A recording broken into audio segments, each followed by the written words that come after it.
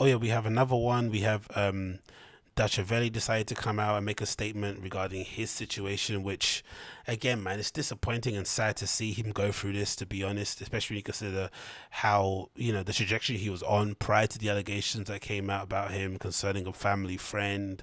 Texts were leaked, DMs were leaked, sorry, which kind of made it seem as if he was exchanging some sort of weird flirtatious messages with somebody that he deemed to be a family friend who was very young. It was just a whole complete mess.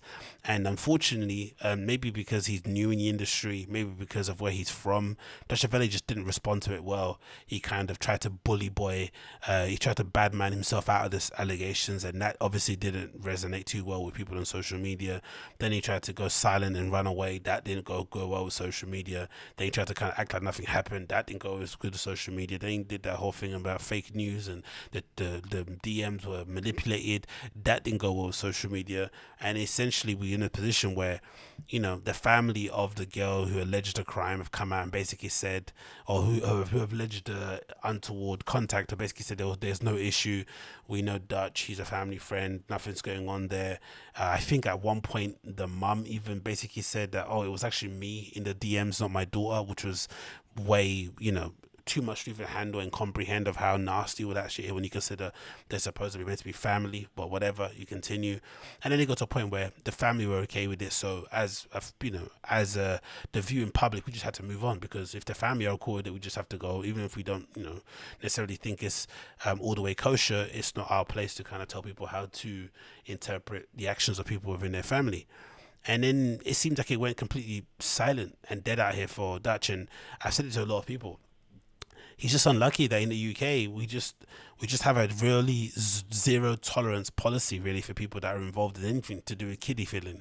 It just is what it is. Anything to do with underage stuff, it's just always going to be a bad day for you. Like, people are still making jokes about Tim Westwood to this day, and I think a lot of the allegations against him were, whatever they were, but people are still not letting him live that down. Do you know what I mean? It's just, there's a thing in here in the UK which I'm really proud of, where we just don't really stand for anything that kind of can be misconstrued as pedo behavior. We're just not gonna have it.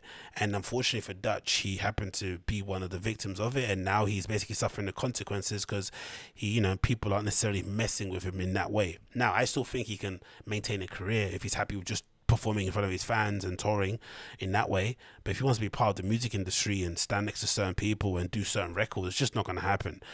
People are, I wouldn't say they're ethically inclined or have morals or anything, or have some sort of moral compass. It's more so about disrupting the bag. They don't want their artists they manage, their event that they're promoting, to be associated with somebody who they deem to be unfavorable with the public or with brands and with sponsors. So he's in this crap position where if he's just happy performing for his fans, he'll be fine. If he wants to be part of an industry, that's completely much over. And look at the damage it's made for his sister. Do you know what I mean? Steph London, she can't post a picture without people making some sort of joke or insinuation as to what Dutch went through, last year or whatnot. So it's definitely impacted the entire family. I think the other sister even got involved in some beef. And anyway, Dutch decided to come out again and speak about the issue, just to kind of, try and rewrite the narrative. And I don't know, man. I don't know. It's probably a waste of time, but let's play what we have to say. So Dutchavelli speaks out again amidst allegations of him messaging a 14-year-old girl, also calls out Bouncer and Charlie Sleuth.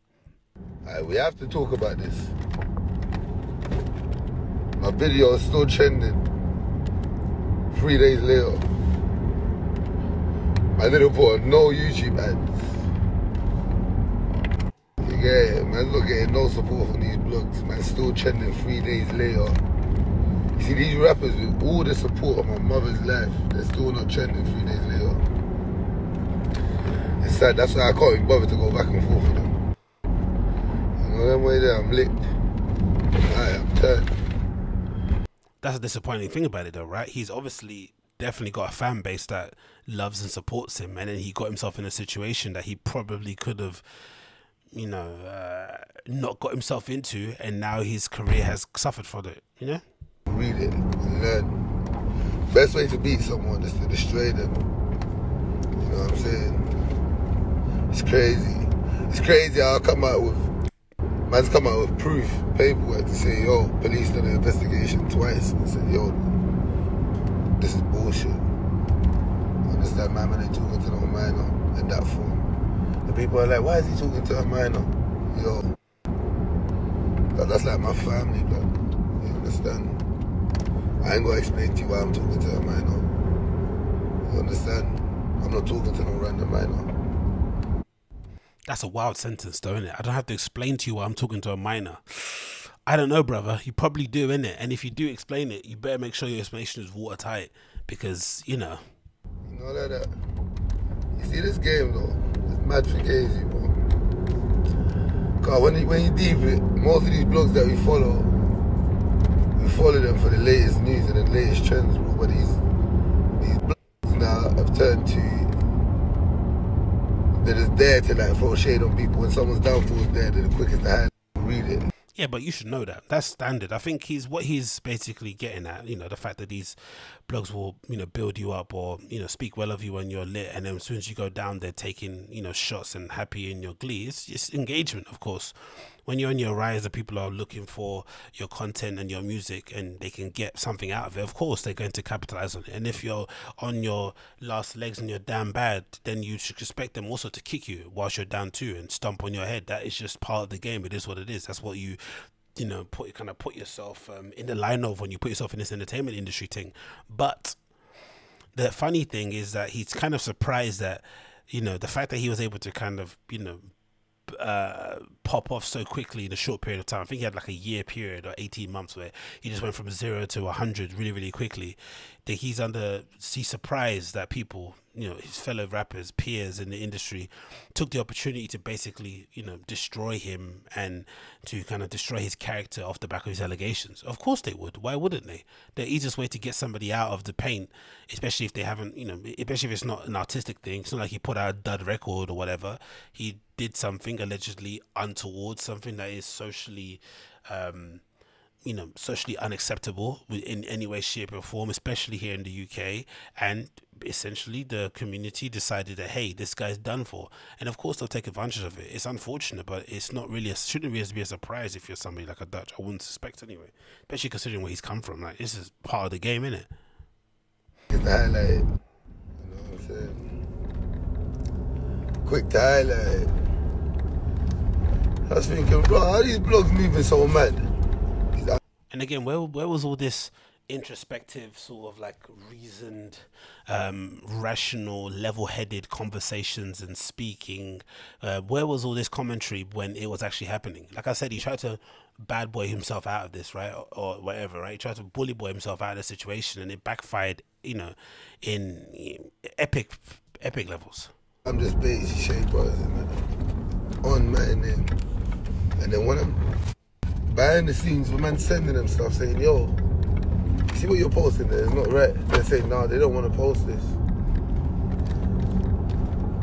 But they're posting every other thing. They're posting shit where people are commenting themselves this thing. You know what I mean? Thinking, right, why? Then I realised, I'm not even going to say his name, I'm just going to say the snitch. I put paperwork out on my Insta story. I see people still fucking with him. The snitch who got dropped out, but I think that guy is a snitch. He's been holding feelings for a minute, so when this thing popped off now, so the snitch up now, I'm saying, bro, these people are jumping up. I'm saying this field rapper jumping up that I was trying to put on, I was trying to put him on my mixtape. I'm saying, bro, jump on this tune.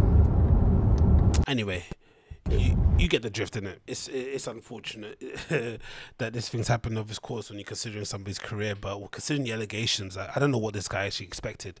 I think it's a bit naive to expect people to just, you know, assume the best and to have the best intentions with people, because that's not how the internet works. No one gives you the benefit of the doubt. If there's a smoking gun, people are going to run with it. If there's a inkling that you might have done something untoward, people are going to run with it. It's just the nature of the game. And like I said, if he's happy just being, you know, an artist that plays directly to his fans, you know, plays, you know, in front of, you know, whatever limited audiences, doesn't necessarily have the industry backing in front of camera. I'm sure people behind the scenes probably mess with him and still say, hey, this thing is bullshit, but aren't willing to step out and take pictures with him on his Instagram and shit, and, you know, collaborate and whatnot. it is what it is. The game is a game. He's probably, gonna have a hard time getting on some of those wireless stages and stuff this year. Two with festivals, which is probably gonna be a big blow to the ego. But what can you do, man? This is a game you're in, innit? This is the game you're in. This is the game that you're in.